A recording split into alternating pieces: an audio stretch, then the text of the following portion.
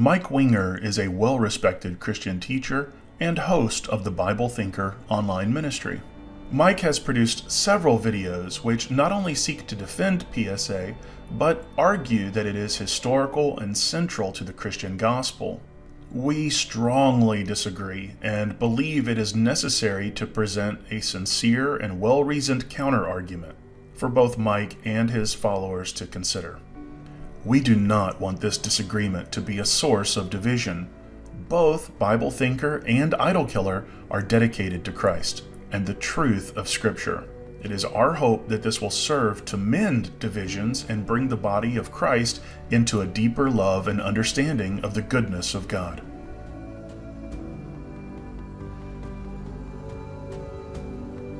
Well, hello and welcome to Idol Killer, a ministry dedicated to destroying sacred cows for the cause of Christ. I'm your host, Warren McGrew, and you're joining us in our continuing little response series here to Pastor Mike Winger and his teaching on penal substitutionary atonement. And joining me for the entirety of this program is none other than Paul Vonderty, the dapper gentleman himself, the man with the best wardrobe in all of Christian YouTube. Paul, welcome to Idol Killer. Well, thanks for those encomiums, but now I'll need to get a bigger hat to accommodate my expanding ego. That's right. That's right. So let's go ahead and dive in. Today we're looking at the big one, the silver bullet in the penal substitutionary atonement. They're the Atonement School's arsenal, Isaiah 53, right?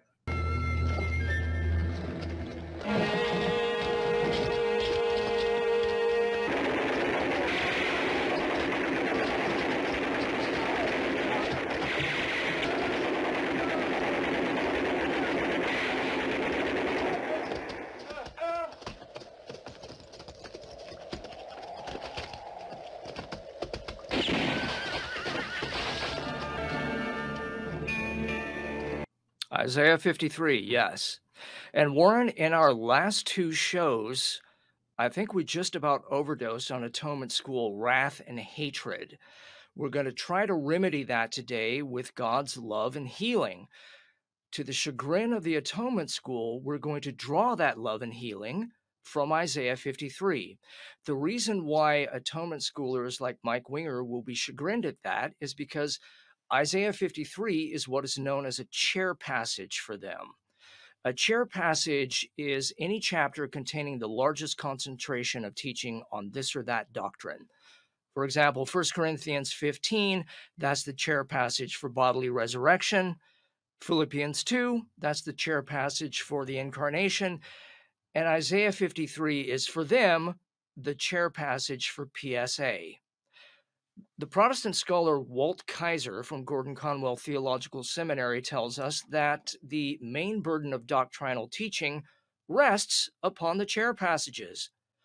The bottom line is Isaiah 53, or at least the Atonement School's interpretation of it, is the cornerstone of atonement theology. It is the cornerstone of PSA.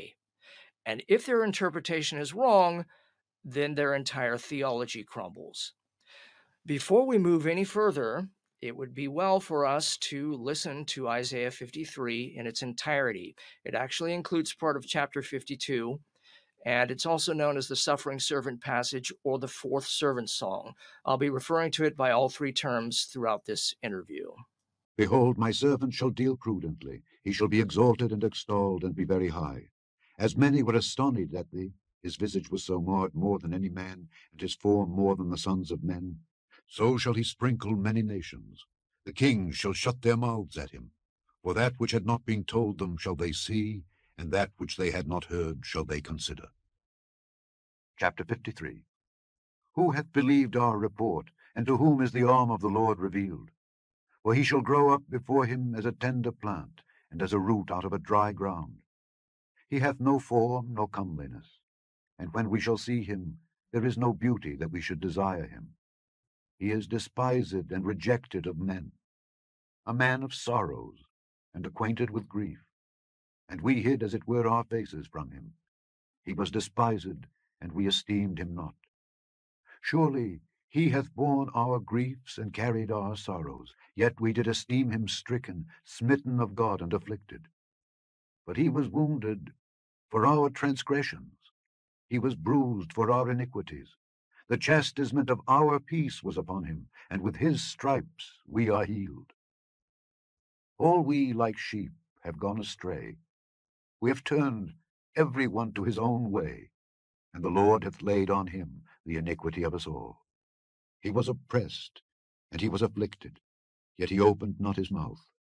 He is brought as a lamb to the slaughter, and as a sheep before her shearers is dumb, so he openeth not his mouth. He was taken from prison and from judgment, and who shall declare his generation? For he was cut off out of the land of the living. For the transgression of my people was he stricken. And he made his grave with the wicked and with the rich in his death, because he had done no violence, neither was any deceit in his mouth. Yet it pleased the Lord to bruise him. He hath put him to grief. When thou shalt make his soul an offering for sin, he shall see his seed. He shall prolong his days, and the pleasure of the Lord shall prosper in his hand. He shall see of the travail of his soul, and shall be satisfied. By his knowledge shall my righteous servant justify many, for he shall bear their iniquities. Therefore will I divide him a portion with the great, and he shall divide the spoil with the strong, because he hath poured out his soul unto death. And he was numbered with the transgressors, and he bare the sin of many, and made intercession for the transgressors. That was our alleged chair passage for PSA. Young Mr. Winger, in the third of his videos, spends an hour and 10 minutes dissecting that passage. Here's how he pompously characterizes his analysis. Anyway, I think that it all works together. It all works together. And that's the beautiful thing. The view I'm bringing to you, it incorporates all of Scripture, Old and New Testament. You're kind of rolling your eyes there. You know, Paul, I used to believe that. I used to believe that penal substitutionary atonement was the singular understanding for the work of Christ, and that it beautifully wove together the Old Testament messianic prophecies with the New Testament revelation of who the Messiah is. And that's what I believed. Until I started actually reading my Bible and saying, do I understand what the text is saying, or am I just assuming that I do? And I started to try and become a good Berean and set aside my bias. And then I realized I'm in trouble. My atonement theory, like so much of my Reformed soteriology and theology, is completely absent from the text. I'm bringing that to it. And so, yeah, I hear Mike saying this, and I relate to it for all the wrong reasons. So again, I may be getting some criticism for being too kind and too ecumenical with Brother Winger over there, but it's because I sympathize to the stumbling that these doctrines are causing him to go through, because I've lived it. But it doesn't mean that we can excuse it. It doesn't mean that we condone it, but I do get it. The real difficulty that I have with Mike Winger's analysis is that it's overconfident. There is a learning and memorization expert named Jim Kwick. He's aptly named because he specializes in speed reading. Jim Kwick tells us that the first rule when approaching any topic is forget everything you know about that topic. It is better to approach something with a spirit of bewilderment than it is to approach it with a spirit of overconfidence. Because when a person is overconfident toward a text or a subject matter, that person sets up a block to learning anything new about it or seeing it in a different light. I think that's what's happened with Mike Winger here. He's so overconfident that he refers to his interpretation of Isaiah 53 as, quote, beautiful. Then he says, very overconfidently, that his view incorporates all of the Old Testament and the New Testament. In reality, it comes nowhere near doing that. Isaiah 53 is the fourth of 4 servant songs. If Mike Winger's analysis is so thorough, then where are the other 3 servant songs? In fact, he doesn't even cover all of Isaiah 53 in this video. When it comes to Isaiah 52, 13 through 14, he reads the passages to us, but he gives no exegesis of them. Isaiah 53, 1 through 3, again, he reads it, but with no exegesis. And finally, Isaiah 53, 7 through 9, same thing. He reads the passage but gives no exegesis. The only parts of Isaiah 53 that he analyzes are 52, 15, 53, 4 through 6, 53, 10 through 12, and that's it. And as far as his analysis incorporating the entirety of the New Testament, he doesn't even read to us Matthew 8, 16 through 17, which is the New Testament's commentary on Isaiah 53, 4 through 6. Isn't that a rather glaring omission? A lot of people in the Atonement School are not even aware of the New Testament coming in and expounding upon Isaiah 53. They think Isaiah 53 is clouded in mystery and has to be, interpreted. But the New Testament tells us a great deal about it. It tells us a great deal about it very succinctly. We're going to get to that verse a little bit later on. For now, though, I would like to roll clip 12C, and this is where Mike Winger continues with his amazing overconfidence. And there is one passage that the anti-PSA individuals always avoid, or they dismiss it after only commenting on one verse or one part of one verse in this whole chapter, in this whole section. This one passage is what they avoid, and that's what we're going to talk about in today's live stream. That's the idea. Also, I'm going to be getting into the weeds. The debate of penal substitution, that is, it's going to be a little complicated because I'm not just going to preach, here's my opinion. I'm going to bring up objections to my position because I've been looking long and hard, and it's hard to find them because most of the guys who were against penal substitution, they will never talk about Isaiah 53 except for a verse, maybe one verse, or maybe they'll casually mention stuff, but they never go deep into it. But I had to look really hard to find where they would actually build their case against my case. So I'm going to interact with that. So it's going to be maybe a challenge a little bit for some to follow this video, but it might actually really help people who feel like they've been caught in the weeds, and this might be your way out. At least that's my hope. Now, what are some of the rebuttals to this stuff? I've saved some rebuttals. Generally, the stuff you'll hear, most often they will not even deal with the verses I brought you today. They're not even going to handle them. Unfortunately, because I looked everywhere. And I mean, I asked people that know theology, they know this stuff. And I was like, can you think of anybody who deals with verse by verse through Isaiah 53 to explain how this is not penal substitution? Like anybody.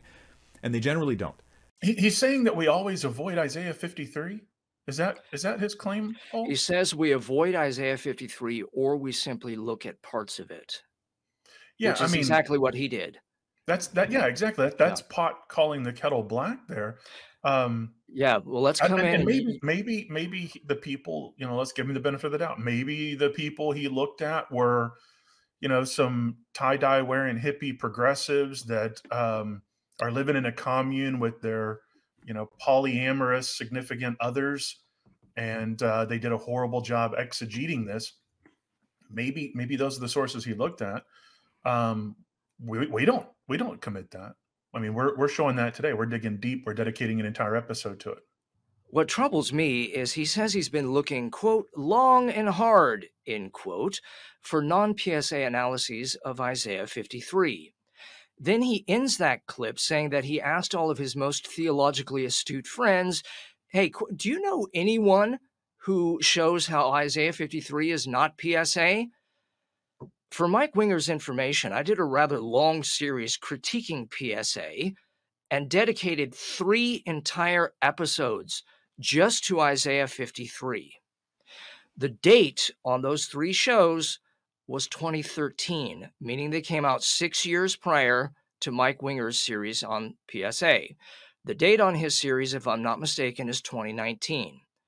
In 2019, all of my recordings on PSA were still available on YouTube.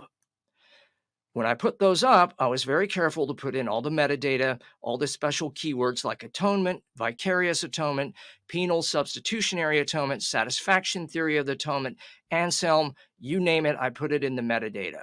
So in 2019, if he had done a search on YouTube, he very likely would have found my materials, which tells me he didn't look long and hard at all. Well, I remember back then looking on Google and YouTube and doing a search, because as I was coming to question this was around, I want to say 2015-ish, 2014, 2015. I started to really dig deep into this. And I remember going, I don't know where to look. because I was isolated in my own bubble, my own echo chamber. And Google helped me out. Just doing a keyword search, spending about 30 minutes, I was able to find various series. I asked my friends online. They mentioned you, and sure enough, I get on YouTube, I do a quick search, and there you are. So yeah, I don't know. Maybe let's give him the benefit of the doubt. Maybe he didn't ask the right people. Maybe he didn't do the right keyword. I don't know, but it's been out there. Yeah, at this point, I'm getting where I'm a lot less generous in giving him the benefit of the doubt because there's too much overconfidence in his presentations. Enough said on that. Let's move on right into the meat of Isaiah 53. We'll start in chapter 52, which is where the servant song actually begins. We're going to look at clip 12D. This begins Mike Winger's analysis. Behold, my servant shall act wisely. He shall be high and lifted up, and shall be exalted. As many as were astonished at you, his appearance was so marred beyond human semblance, and his form beyond that of the children of men. So he's beat up, he's marred, he's all that. It goes on in verse 15 and tells us, so shall he sprinkle many nations. Kings shall shut their mouths because of him, for that which has not been told them they see, and that which they have not heard they understand. That which has not been told them they see, that which they have not heard they understand. Okay, there's a lot here, but I'm focusing on the PSA kind of elements, Penal Substitutionary Atonement. And there's one in particular that stands out, and it's this word sprinkle. It's this word sprinkle. This is kind of a big deal. That word, sprinkle, in the context of consistently and constantly in the Old Testament, that word is used to refer to sprinkling, like when you sprinkle water or oil or blood on something. In the Levitical law and in relation to sacrifices, and we'll see Isaiah 53 is all about the Levitical law and sacrifices. It's all connected. In relation specifically to the law and sacrifices, the term sprinkle is used to refer to when they would say sacrifice an animal and take the blood and sprinkle it on the altar, sprinkle it on the tent, sprinkle it over here, sprinkle it over there. And it was meant to be covering the sins or dealing with the sins of the people. So the significance of this, if we're interpreting it right, sprinkle is reference to a sacrificial thing, and we'll see later in Isaiah 53 we have a lot of support for this. Then this sprinkling of the suffering servant of Jesus is going to sprinkle not just Israel, but many nations. It's going to be a atoning thing for lots of nations around. All right, Mike Winger ended that analysis telling us, quote, Isaiah 53 is all about the Levitical laws and sacrifices, end quote. I would suggest that Mike Winger take a broader look at the entire book of Isaiah. In the opening chapter, we read this, quote, to what purpose is the multitude of your sacrifices unto me, saith the Lord? I am full of the burnt offerings of rams and the fat of fed beasts, and I delight not in the blood of bullocks or of lambs or of he-goats. End of that passage. And then the very last chapter in Isaiah, we read this, quote, he that killeth an ox is as if he slew a man. He that sacrificeth a lamb, as if he cut off a dog's neck. He that offereth an oblation, as if he offered swine's blood, end quote. Since God Almighty bookends the scroll of Isaiah with condemnations of animal sacrifice, I highly doubt that Isaiah 53 is God waxing lyrical about animal sacrifice. Isaiah 52 and 53, moreover, are prophecies of Jesus Christ. Jesus of Nazareth hates the Levitical sacrifices, and he hates the temple that they occur in. Think about all the times Jesus appears in the temple. He's brought in as a child, and all of a sudden there's this disturbance with these two old prophets coming out of the woodwork. You have the prophet coming out and the prophetess coming out and making these disrupting statements about this child. Then when Christ is 12 years old, he's in the temple questioning the priests and the scholars of the law. I like to speculate that he's questioning them. Why do you have these animal sacrifices when it says all through the prophets that this is worthless? And then when Christ is running his ministry for the last 3 years of his life, on at least 2 occasions, he cleanses the temple, driving out all the money changers and all the animals, basically making it impossible to offer sacrifices. So When Mike Winger says that this is all about the sprinkling of the blood in the Levitical sacrifices, I strongly dispute that. In my estimation, this is probably more like a reference to Exodus 24. And we can listen to that passage from Exodus 24. This is clip 12E. And Moses wrote all the words of the Lord, and rose up early in the morning, and builded an altar under the hill, and 12 pillars according to the 12 tribes of Israel. And he sent young men of the children of Israel, which offered burnt offerings, and sacrificed peace offerings of oxen unto the Lord. And Moses took half of the blood, and put it in basins, and half of the blood he sprinkled on the altar. And he took the book of the covenant, and read in the audience of the people. And they said, All that the Lord hath said will we do, and be obedient. And Moses took the blood, and sprinkled it on the people, and said, Behold the blood of the covenant which the Lord hath made with you concerning all these words. What's happening in that passage from Exodus 24 is the ratification of the covenant at Mount Sinai. God is making an exclusive covenant with the nation of Israel. That covenant is sealed with the blood of oxen. In my opinion, and in the opinion of certain Egyptologists and other people I've read, the reason they are sprinkled with the blood of the oxen is so that they cannot return to Egypt because they are covered with the blood of their most precious gods. The Egyptians had 3 bulls that they worshipped. They had Apis, Mnevis, and Bucus. Each of these bulls was considered a living god.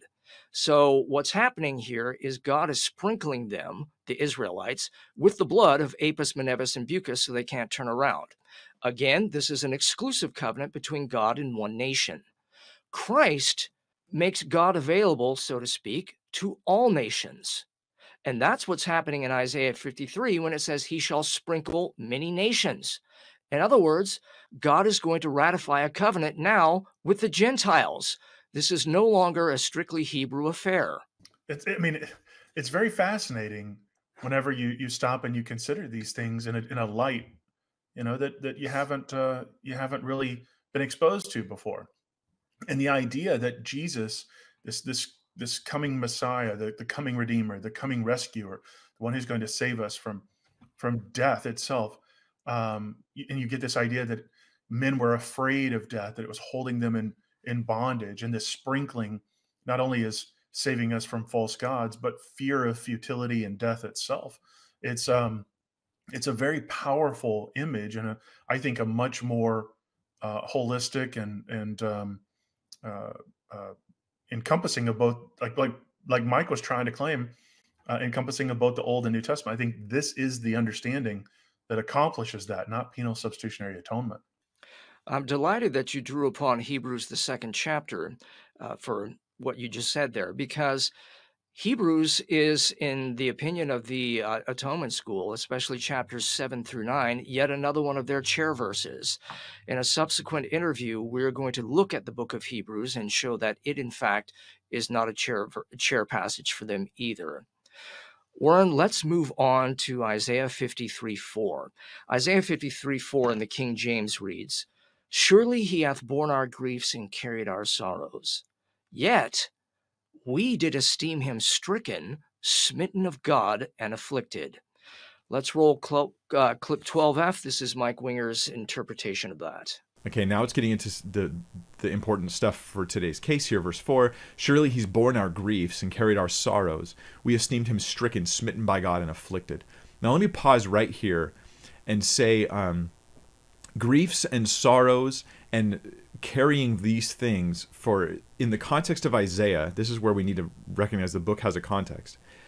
Isaiah is written to a people who are suffering under God's judgment or punishment for their sins. They're grieved and they're full of sorrow, and they need to be healed, but yet and they need peace, but they don't have it because God says there's no peace for the wicked.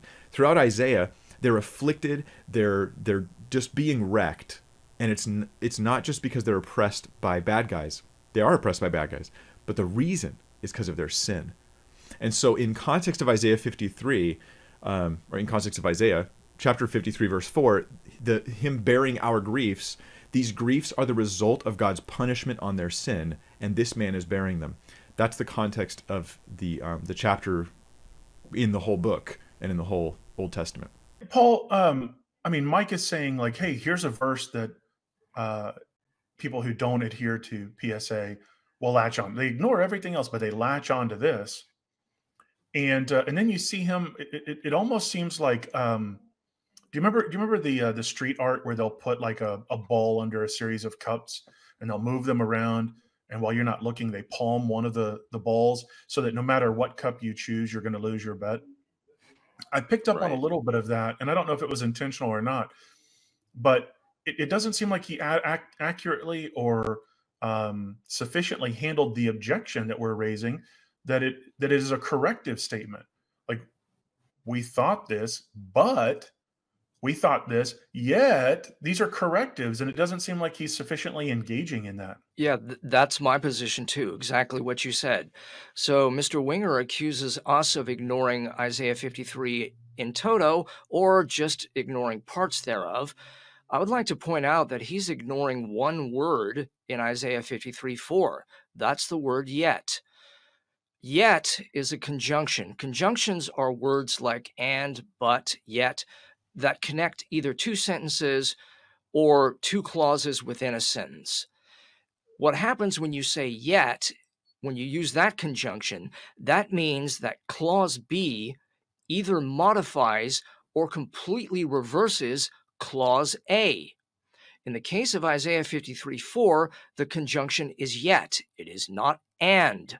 Again, the passage reads, "Surely he hath borne our griefs and carried our sorrows." That's clause A. Yet, here's our conjunction that's reversing that. "We did esteem him stricken, smitten of God, and afflicted."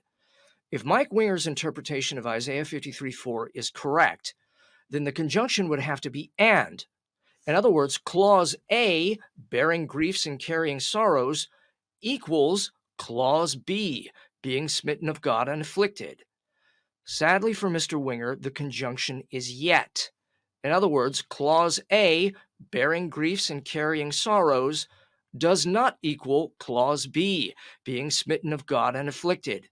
Smitten of God and afflicted is the onlooker's wrong perception of the suffering servant's condition.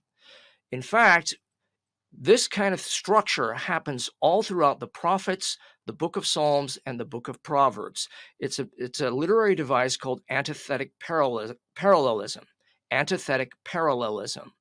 I'm shocked, appalled, and dismayed that the Bible thinker doesn't know this. When you're coming in and you're saying we're ignoring Psalm 53, and then you go to one of the points that our side would make and note this corrective statement, and then to turn around and disregard the whole point that we've made, essentially, and continue on like it is an and or a continuation. There's no response from Mike here. It's more of a hand waving and dismissal than it is an actual refutation or engagement. I'm not convinced by his handling of that at all. In Eastern Christianity, the understanding of the phrase, "Surely he hath borne our griefs and carried our sorrows," is that this simply means Christ became incarnate. He took upon himself the damaged human condition, which involves grief, which involves sorrow, which involves pain, so on and so forth.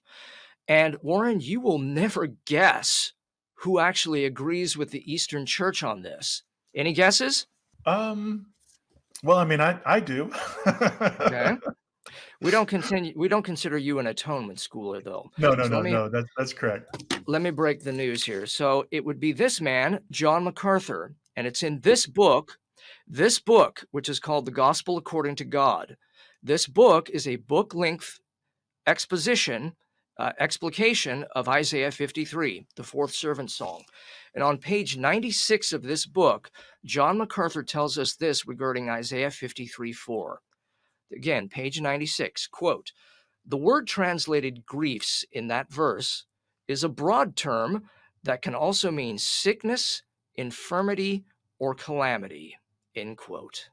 See, and this is the thing that I don't think the Atonement School even really considers. And that is the entire point of the incarnation. There's such an emphasis on the suffering, the brutality, the death of the cross. That's where they focus. So they miss out on the incarnation, the life, the ministry, the teaching, all of that. Even the ascension. The resurrection and ascension, because for PSA, the heart of PSA is that Christ is pouring the Father is pouring his wrath out on Christ on the cross. So they ignore the redemptive work of actually assuming our nature. And this is partly because they hold to an Augustinian anthropology where they have to deny the biblical description of the incarnation, lest they corrupt it with, this original sin, this concupiscence or total depravity. And so it's this disjointed understanding that causes them to pretty much jettison the redemptive work of the incarnation. Right. If the nature that the second person of the Trinity takes on to himself is not the same nature that we have, then our nature is not healed. This just becomes, the whole incarnation just becomes a sham. Warren, let's continue with Mike Winger's analysis of Isaiah 53:4. This is, I believe, clip 12G. But then they go on and they say, yet we esteemed him stricken, smitten by God, and afflicted. And this is going to be an important verse to debate on, along with verse 5. But he was pierced for our transgressions, he was crushed for our iniquities. Upon him was the chastisement that brought us peace, and with his wounds we are healed. Now here's where, this is, most of the time they don't deal with Isaiah 53, the anti-penal substitution guys. They just ignore it. In my experience, I'm not saying, I can't speak for everybody. I'm saying the guys I've encountered, the people I've been able to access, and I've looked and looked and looked. Most of them, they don't deal with Isaiah 53, but they always, if they do deal with it, they always hook on verse 4 and make this almost their whole case. Yet we esteemed him stricken, smitten by God, and afflicted. Here's where they want to say, we thought Jesus was being punished, but he wasn't being punished. That's what verse 4 is saying. It wasn't God who did it. We punished Jesus. We hurt him, but it wasn't from God. And here's where we're going to encounter this over and over again with those who deny penal substitution. I can agree oftentimes with what they affirm, but I can't agree with what they deny. I will affirm we attacked Christ. We sought to, we as a people sought to punish him. But I can't affirm what they deny. They deny it wasn't God. God didn't do it. God didn't have this in mind. It wasn't some sort of plan of God's in that sense of directly causing these things. And there I have to deny that. And that's going to be the case. Constantly they're giving us these false dilemmas. And we're saying that's not the way it is.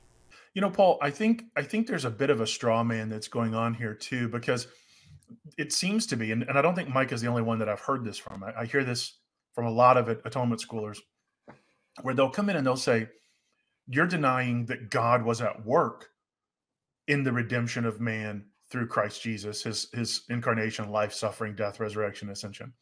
We're not denying that God was at work here. We're saying that the Father, Son, and Holy Spirit were of one mind, one purpose, one intent, that was to heal, redeem, restore, deliver, to call mankind to himself, to restore that image, that icon that he had created called man, and that God was at work there. But I think what they're doing is a little bit of a straw man and a little bit of begging the question, because unless you agree that the Father was the one desiring to punish, that the Father was the one who could not freely forgive, but had to pour his wrath on Christ, then you're denying that God was at work here. And I think that's a little bit more of sleight of hand that Mike is engaged in. And that's not our position. We're not saying God isn't at work. We're saying Christ is God. If you've seen me, you've seen the Father. They're of one mind, one purpose. No greater love has a man than he laid down his life for his friends.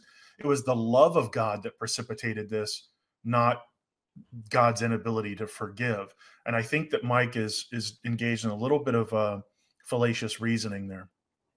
They have to be careful, too, because there are some notable Protestants who say something very similar to what you and I are saying. We're going to see Gilbert Patterson in this next clip. I believe we're looking at clip 12H.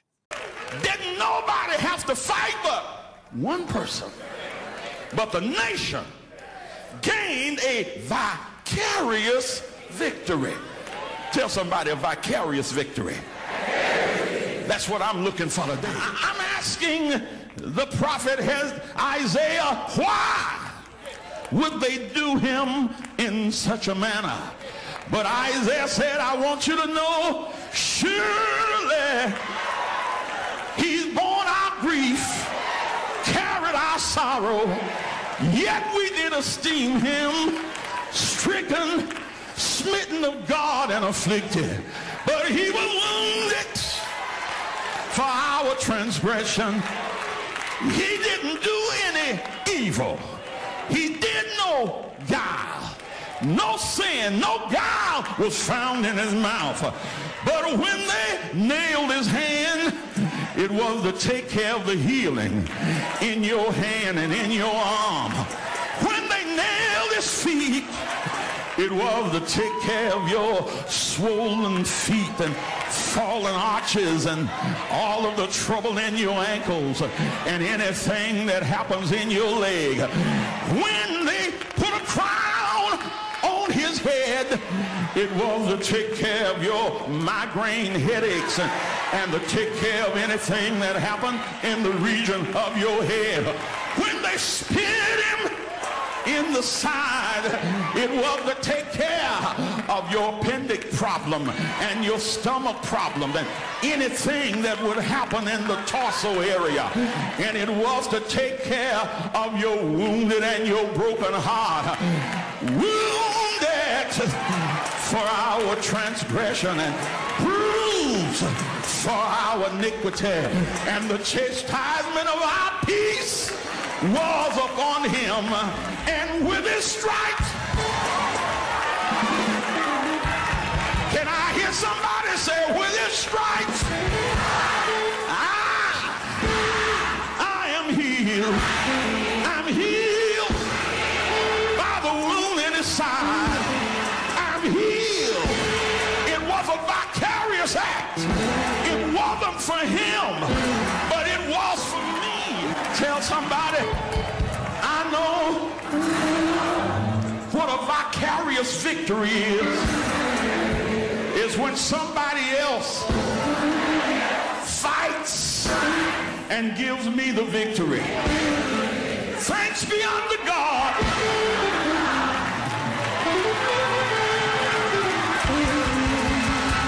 Thanks be unto God who giveth us the victory through Jesus Christ our Lord.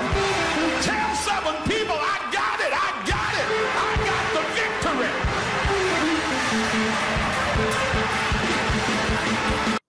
The person we saw in that clip was a well-known Protestant bishop named Gilbert E. Patterson from the Church of God in Christ, Kwick.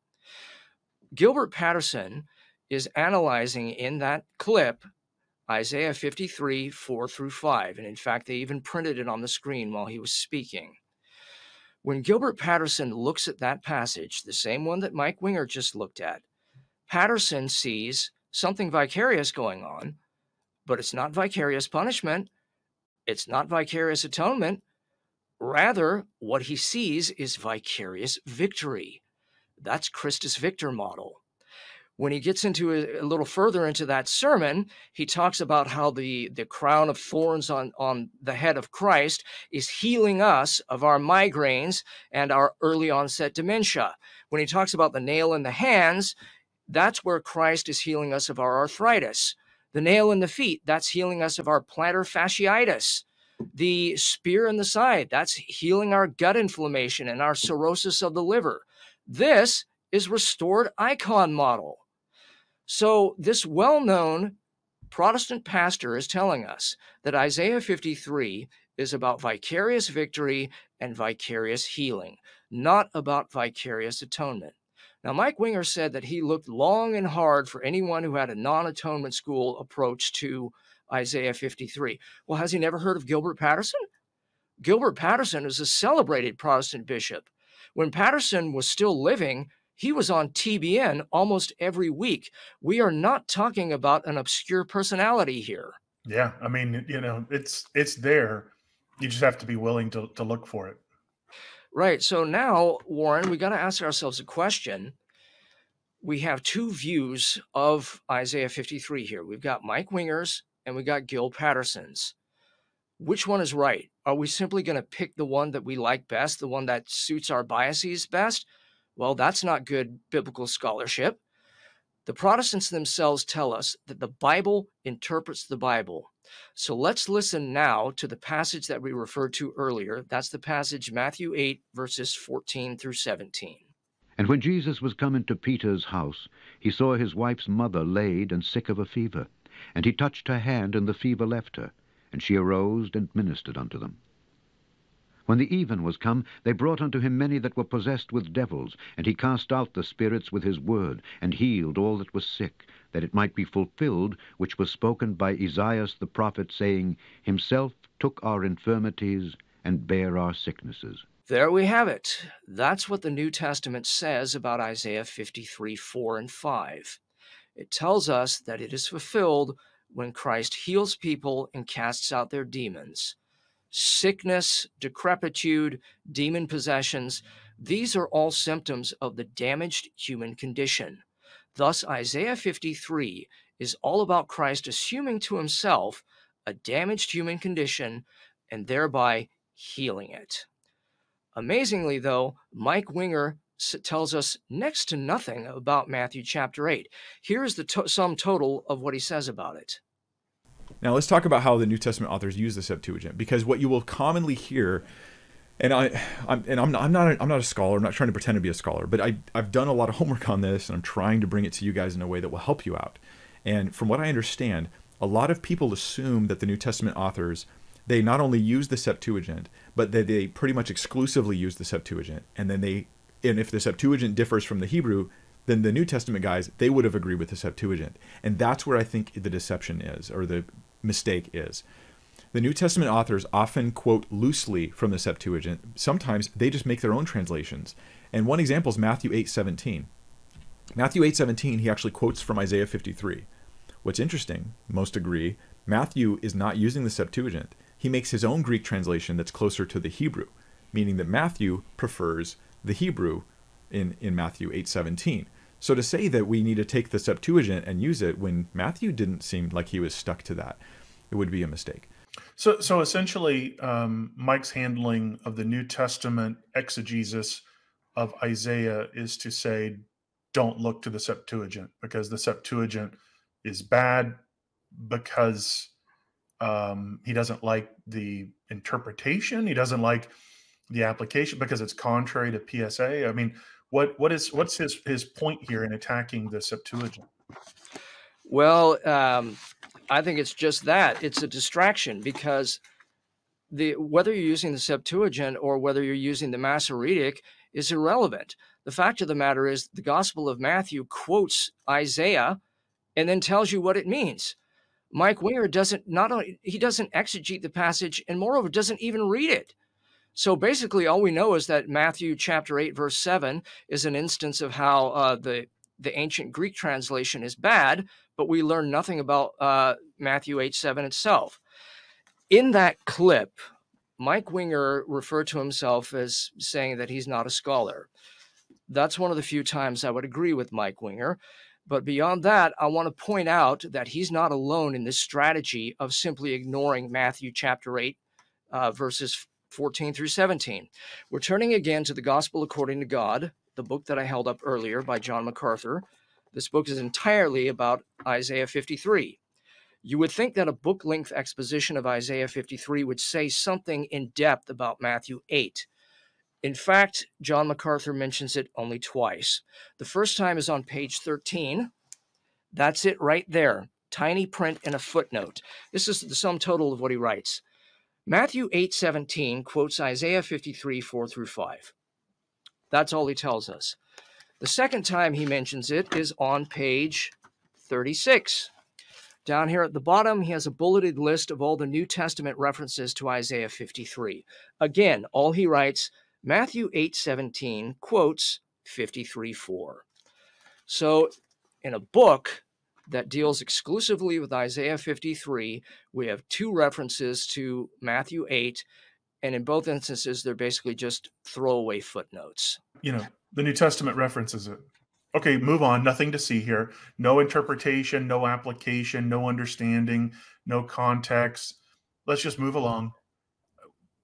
What? This, and yet we're accused of glossing over Isaiah 53? like our side is accused of. It's just, you know, it doesn't seem to be honest or fair. I'll leave it at that. I'll leave it at that too. Warren, let's move on to the next verse. We're looking at Isaiah 53:5. Here's how it reads. But he was wounded for our transgressions. He was bruised for our iniquities. The chastisement of our peace was upon him, and with his stripes we are healed. Let's roll clip 12K, which is Mike Winger's analysis of that passage. They say he was pierced for our transgressions. He was crushed for our iniquities. And then it just makes it even more clear. Upon him was the chastisement that brought us peace. Chastisement that brought us peace. Now here's where I did some major homework on the word chastisement. Did you know chastisement is in the prophets of the Old Testament? It's always affliction from God. It's not affliction from man. And that's what the anti-PSA crowd wants to say. No, we sinned against him. That's how he was pierced for our transgressions. We hurt him. It's just saying we sinned against him. But it's not saying that, right? It's saying that there was a chastening upon him, and it was the chastening that brought us peace. Remember Israel, they get no peace for the wicked. Jesus, he suffers for them. Now they can have peace. Why? Because the punishment or the chastening they deserved, it went on Christ. That's what this passage seems to be clearly teaching. When I say chastening is in the prophets always affliction from God, let me give you a list of examples. You might want to write these down. Isaiah 26, verse 16. That's it used in Isaiah. This passage, 53:5. Jeremiah chapter 2, verse 30. Jeremiah chapter 5, verse 3. Jeremiah 7:28. Jeremiah 10:8. Jeremiah 17:23. 30, verse 14. 32, verse 33, 35, verse 13, Ezekiel 5:15, Hosea 5:2, Zephaniah 3:2, Zephaniah 3:7. That's every occurrence of the word in the prophets, always in the context of God bringing suffering upon people as a result of their sin. Musar is the word that's translated as chastisement, and it basically means instruction. It doesn't mean necessarily punitive. The chastisement angle of that is something I would need to look into a little more thoroughly. What struck me most about Mike Winger's statement there is when he's reading Isaiah 53:5, he leaves off of it the most celebrated clause, the most celebrated part of the verse. That's the very last part, which reads, "And with his stripes we are healed." If Mike Winger's analysis of Isaiah 53:5, or his analysis of the entire suffering servant passage is right, that should read something like, "By his stripes we are exonerated." It does not read that. It is not judicial terminology. It is medical terminology. It's not about being pardoned. It's about being healed. This is something very, very interesting, too, when one looks at translations of the Divine Liturgy in Eastern Orthodoxy. Generally speaking, the English translations don't say "for the forgiveness of our sins" or anything like that. Rather, they say "for the remission of sins." In Eastern Christian thinking, sin is like a disease, and when Christ heals us, that disease goes into remission. So there are some senses here where we're being kind of tossed and turned by curiosities of the English language. But the Eastern Orthodox Church, which uses Greek as its language, when they translate this into English, they prefer remission over forgiveness. I also want to point something out, too, to Mr. Winger. If this is all about judicial pardon and not about healing, which is what we say, then he's missing the thrust of Isaiah as a whole. The man Isaiah, we're talking not about the book, but the prophet himself is associated with healing. His prophetic career spanned such a long period of time that there were at least 4 kings who reigned in Judah during his prophetic career. One of those kings was Hezekiah. Hezekiah was slated to die, but God sent Isaiah to him and added 15 years to his life. Does that strike you as something judicial, or does it strike you as gracious healing? This application or this interpretation of Isaiah 53 completely ignores the whole intent. It goes, "Oh, stripes. I know what that means. God was angry and God hurt him." What it does, it's like a dog whistle. It triggers you to go, "Oh, I know what that means." So you stop thinking, you stop reading, you stop considering it. Warren, let's move on to our next passage. That's Isaiah 53:6. I'll read it from the King James. All we like sheep have gone astray. We have turned everyone to his own way, and the Lord hath laid on him the iniquity of us all. Mike Winger's analysis of it follows. This is clip 12L. So this is sin-bearing language 3 times, and this is terminology from the Levitical law. Let's look at some of those passages. I want to show you how this phrase, sin-bearing, or lay the sin upon him, this is huge for understanding what Isaiah is talking about and how it's a sacrificial death that this guy, Jesus, man. Jesus, is going to experience. In Leviticus 5:1, we read this. This is what sin-bearing means in the mind of the Israelite, in the mind of Isaiah as he's writing this. If anyone sins, in that he hears a public adoration to testify, and though he is a witness, whether he has seen or come to know the matter, yet does not speak, he shall bear his iniquity. What does that mean? It means he's guilty. Like, he's going to be in a state of guilt before God, and legally, this is the context in Leviticus, and specifically, there's like a juridical or legal guilt that the man faces in the eyes of the law, the Levitical law, because he did that. This guy, Jesus, I love that. Let me reread part of that passage. All we like sheep have gone astray. We have turned everyone to his own way. As we discussed in a previous interview, that too is explicated in the New Testament. It appears in 1 Peter chapter 2, and it is embedded in the context of a moral exemplar model. So he's already got a problem there. He went on to Leviticus chapter 5. That's not going to avail him anything either. Let's play a portion of Leviticus 5. This is clip 12. And it shall be, when he shall be guilty in one of these things, that he shall confess that he hath sinned in that thing, and he shall bring his trespass offering unto the Lord for his sin which he hath sinned, a female from the flock, a lamb or a kid of the goats, for a sin offering. And the priest shall make an atonement for him concerning. And if he be not able to bring a lamb, then he shall bring for his trespass which he hath committed 2 turtle doves or 2 young pigeons unto the Lord, one for a sin offering, and the other for a burnt offering. And he shall bring them unto the priest, who shall offer that which is for the sin offering first, and wring off his head from his neck, but shall not divide it asunder. And he shall sprinkle of the blood of the sin offering upon the side of the altar, and the rest of the blood shall be wrung out at the bottom of the altar. It is a sin offering. And he shall offer the second for a burnt offering, according to the manner. And the priest shall make an atonement for him for his sin which he hath sinned, and it shall be forgiven him. But if he be not able to bring 2 turtle doves or 2 young pigeons, then he that sinned shall bring for his offering the 10th part of an ephah of fine flour for a sin offering. He shall put no oil upon it, neither shall he put any frankincense thereon, for it is a sin offering. Then shall he bring it to the priest, and the priest shall take his handful of it, even a memorial thereof, and burn it on the altar, according to the offerings made by fire unto the Lord. It is a sin offering. And the priest shall make an atonement for him as touching his sin that he hath sinned in one of these, and it shall be forgiven him. If we listened carefully to that passage from Leviticus 5, we find that the first thing a person is told to offer for this or that sin is a lamb or a kid. We're then told that the offering of that lamb or kid brings atonement. Then the next portion of the passage, it tells us, if the person cannot afford a lamb or a kid, then bring 2 pigeons or 2 turtle doves, and that will make atonement. Then it goes on to say, if the person can't afford even 2 pigeons, then just bring 1/10 of an ephah of fine flour. Well, I'm sorry to break the news to Mr. Winger, but an ephah of fine flour is not a blood offering. There's no way you're going to get blood out of flour.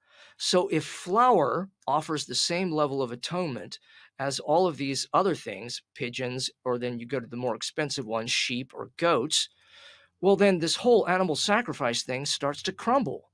Isaiah 53 is not about animal sacrifice, and it is not about Christ fulfilling those sacrifices. Yeah, very well said, Paul. Very well said. And I think that that's clear from anyone who can dig into the text and it doesn't have an axe to grind. Warren, let's move on to our next passage. This is Isaiah 53, verse 10. It reads, again from the King James, "Yet it pleased the Lord to bruise him. He hath put him to grief. When thou shalt make his soul an offering for sin, he shall see his seed. He shall prolong his days, and the pleasure of the Lord shall prosper in his hand. If we roll clip 12 in, as in November, we'll see Mike Winger's interpretation of that. But keep in mind that word crushed is used one more time, and that's in Isaiah 53, verse 10. So let's zoom down there. We'll come back up in a minute. Where it says it was the will of the Lord to crush him, and he has put him to grief. This is the agency. This is the one doing the crushing. It was human involvement, but yet ultimately you zoom out and you see the sovereignty of God. It was God's will, and he crushed, and that's the same Hebrew word, right? He was crushed by our iniquities. Well, now we can go and say, well, how does that work? Because it was God's will to crush him, because God has put him to grief. So this is an active. God is active in the crushing, in the death of Christ, in the sacrifice of Christ. He is taking an active role. That's the idea we're getting. So yeah, it's definitely there. Now there's more in verse 10, because it says it was actually God's will to crush him. Now this is kind of a big deal, because the anti-PSA crowd really want to say it wasn't, God did not have any agency, any causal force in what happened to Jesus on the cross. It was purely a human thing. He pulled back and he allowed man to beat up Jesus to show us that he could just take it and forgive us anyways. And there's an element of truth to that, but is that the whole story? No. It was actually God's will to crush him. That's the idea. And to kind of drive this home in in Isaiah 53:10, it is he that put him to grief. It's God who put him to grief. So God is causally involved. The Father is causally involved, right? The Son is causally involved in the things on the cross. Like there's no disagreement in the Godhead on what's happening on the cross. The Reverend Mr. Winger tells us about agency. Amazingly, he doesn't understand some of the basic theological tools used to explain agency.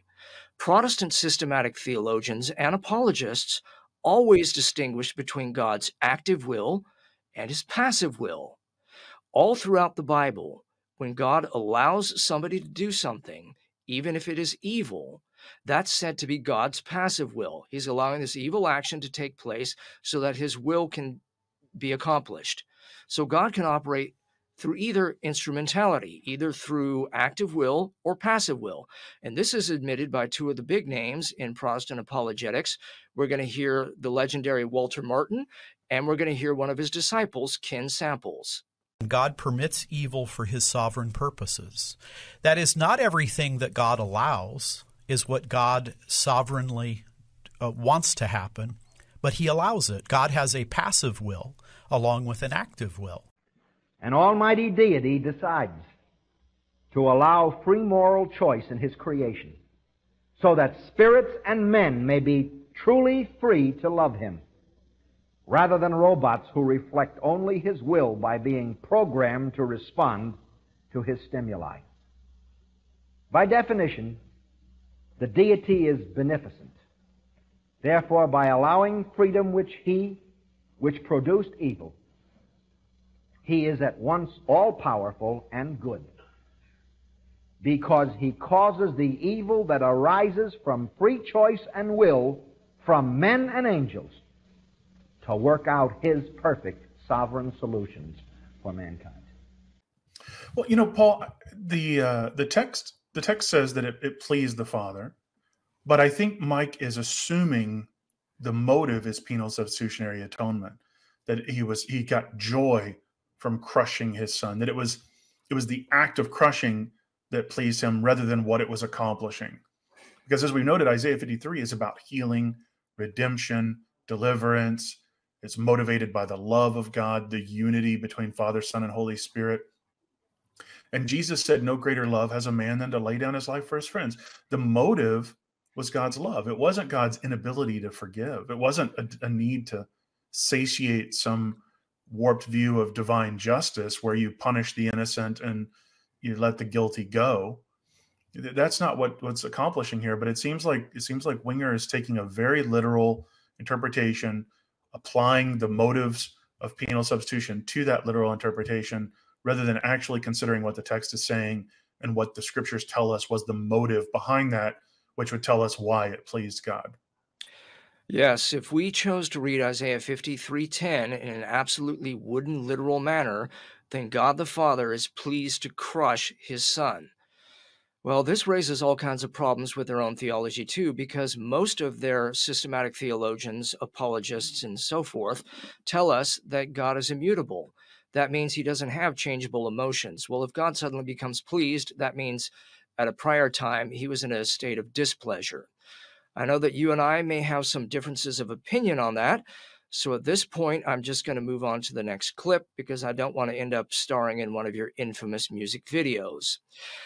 We're going to continue with Mike Winger's analysis of Isaiah 53:10. This is clip 12P. Sorry, my phone jumped around. But I will say this, Isaiah 53:10, where it talks about how it pleased God, that part of this has to do with your understanding of God. If you allow the scripture to give you the concept of God as perfect and holy and just and good and righteous, and every motive of his heart is good and right, if you have this solid understanding of God, when you hear that it pleased God, it will immediately dispel any images of a malicious God who's enjoying suffering or something wicked like that. Instead, you'll see this in the context of Jesus. It achieved the accomplished thing to reconcile us to God. Warren, in the first interview you and I did in this series, we talked about something that Peter Kraft called God logic. God logic allows a person to reverse any kind of proposition simply by adding onto it the magical words, "But God can do this." I'm afraid what we have here is another instance of God logic. So let me give real logic, and we'll analyze based on the logic what Mike Winger said. Premise 1. If God knowingly butchers an innocent in order to exonerate the guilty, then God is unjust. Premise 2. God does knowingly butcher an innocent in order to exonerate the guilty. Conclusion. Therefore, God is unjust. If P, then Q. P, therefore Q. That's called modus ponens, or affirming the antecedent. It's a perfectly valid inference pattern. So Mike Winger has told us that God does indeed knowingly butcher an innocent in order to exonerate the guilty. But then that's not unjust because God can do this. God logic. All right, Mike Winger is a young fellow, so we can cut him some slack here. Unfortunately, even the elder statesmen of the Atonement School do this kind of God logic thing. Paul Maier is a highly esteemed apologist. He was one of the big guns that the apologetics industrial complex brought out when they had to fight off Dan Brown and the Da Vinci Code. It's always one fire after another with the apologetics industrial complex. You know, you would think that they could do something better with their time than just running around putting out fires. But here's Paul Maier talking about John Dominic Crossan and refuting, quote unquote, Crossan's claims by invoking God logic. Well, John Dominic Crossan is an amazing person. He appears regularly on television, loves to rattle Christian cages. Jesus' body wasn't buried in Joseph's tomb. Dogs ate his bones, this kind of thing. So we would expect him to say something like that. And it just shows that Crossan is using human logic, but when it comes to God, we've got to use a higher divine logic in which, yes, it was not child abuse for God to have his son die in behalf of our sins. It's a higher dimension here that evidently Crossan has absolutely no interest in. I think, Paul, the reason why they have to appeal to this sort of God logic is because they're recognizing an inherent disconnect in the Trinity within their atonement theory. So they're having to fix this inherent clunkiness, this inherent animosity or disconnect between Father and Son. And of course, Mike has said that that's straw man, it's not true, and we've provided quote after quote after quote after quote in this series showing that's exactly the issue here. But I think they're having to employ God logic to get around this clunkiness, but then also to deal with this idea of this punitive rather than healing, this idea that God is the problem that needs to be reconciled to man, rather than men with their sin and rebellion need to be reconciled to God. And this idea that not that Jesus and God the Father, Son, and Holy Spirit are unified and coming to heal, redeem, to teach, to restore, to accomplish this, but that Jesus is essentially saving us from the Father, and all of these issues are so clunky, and they don't seem to fit very well. So the only way you can get around, well, this doesn't fit and this doesn't fit, is to say, well, in the divine economy or whatever, somehow it works because it's God. And I just think that's a cop out. I think it's like just raising the white flag and then still pronouncing victory because you raised a flag. I don't see that as a convincing handling at all. It is not convincing at all. And they are reduced to this because, as you said, the basic facts that they espouse, when we lay out the facts as propositions, then infer the logical conclusion therefrom, it's a conclusion that they absolutely can't tolerate. So they have to employ God logic.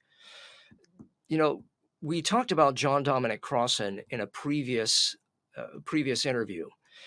Even James White has had to give props to John Dominic Crossan. When James White debated N.T. Wright, James referred to John Dominic Crossan as a very intelligent man. You could tell there was probably a bit of trepidation to have to go up against somebody with that level of intellect.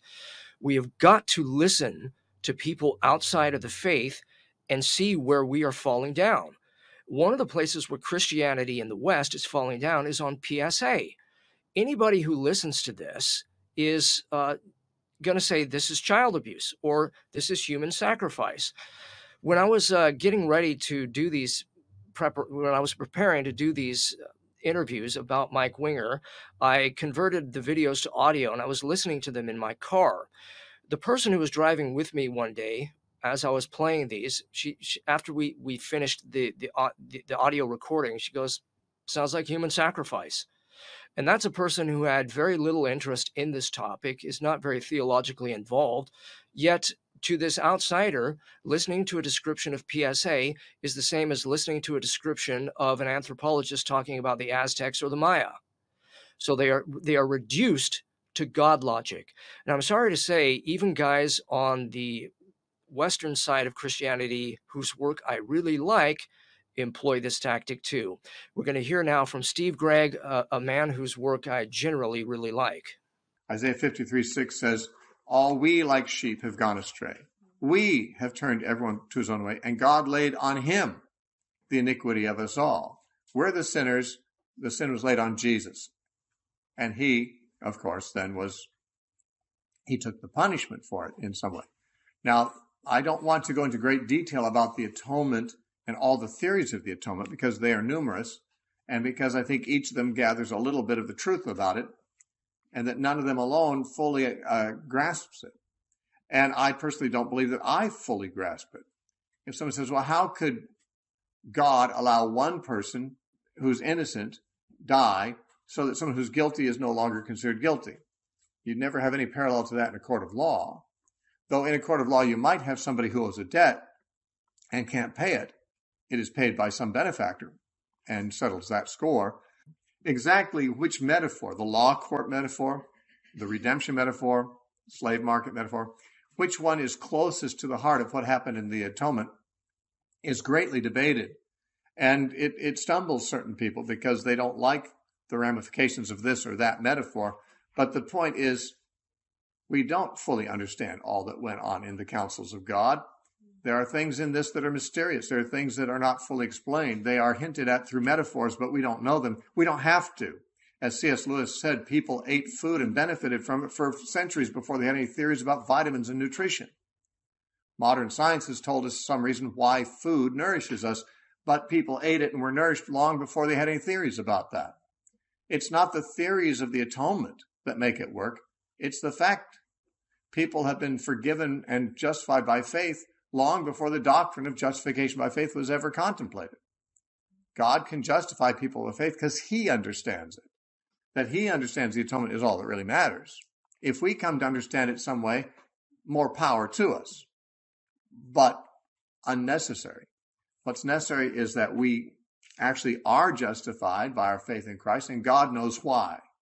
But what he did through Christ managed to cover the demands of some kind of justice, so that he could not compromise his justice and still do what otherwise would seem unjust. He takes the criminal and transfers the criminal's guilt to something else, and it dies. And that's what the whole sacrificial system of the Old Testament was typifying. That for centuries, the Jews laid hands on an animal, confessed their sins, and symbolically that animal became the sinner and it was sacrificed. Why that would work, who can say? But God instituted that so that we would understand that's what Jesus would do. He'd be the Lamb of God who takes away the sins of the world. What God has explicitly told us is, he that justifieth the wicked and he that condemneth the just, even they both are abomination to the Lord. That's from the book of Proverbs. That's what God explicitly tells us. He does not explicitly tell us atonement. But in that clip, Gregg basically just assumed what he was trying to prove. He says, look, we have this doctrine of the atonement. I know it looks like injustice, but it can't possibly be injustice because this is the doctrine we have. And then he says, well, we don't understand it, but God understands it. In other words, God logic yet again. Yeah, I mean, it's a combination of God logic and appeal to mystery to pretty much lay a blanket over all of the inherent inconsistencies and contradictions and problems with this atonement theory. And I think it stems, and I may have mentioned this previously, I think it stems from more of a fear than it does anything else. Because if this is your understanding for the work of Christ, then to question this feels internally like you're questioning Christ and his work itself, rather than the way that you're understanding Christ and his work. And that's a very hard thing to get your brain around. Am I questioning Christ, or am I questioning my understanding of the work of Christ? And I don't think that God logic or appeals to mystery are a fine salve here. But I mean, there are places in Scripture, you and I would both agree on this, there are places in Scripture where we have to resign ourselves to some degree of mystery. We're talking about the divine, but not as a blanket or as a cover for an inherent and obvious contradiction. And that's the problem that we're seeing here with penal substitution. But Paul, do you have anything to add to that, sir? God works miracles. He does not work contradictions. Amen. Yeah. Thank you guys so much for joining us today as we've considered Isaiah 53. We've responded to some of the claims that Mike has put out regarding this. I want to thank Paul again for joining us today. Thank you, Paul. And continue to tune into the program. If you have not watched this series in its entirety, start over with episode 1. Go all the way through it. This is a very popular doctrine that we're responding to. It's consistently misrepresented. Whether you believe Paul and myself or you believe Mike Winger, this doctrine is one that is often misrepresented. We're saying that Mike, in many cases, is misrepresenting it. He's saying it's our side. And we hope that by presenting this balanced response, that it'll be a blessing both to Mike and to his viewers. And so, dear viewer, thank you for joining us today, listening to us. And until next time, God bless. Take care. Please be sure to watch each episode in this series as we are responding to the claims Mike Winger put forward, addressing the historicity and biblical basis of penal substitutionary atonement. Thanks for watching.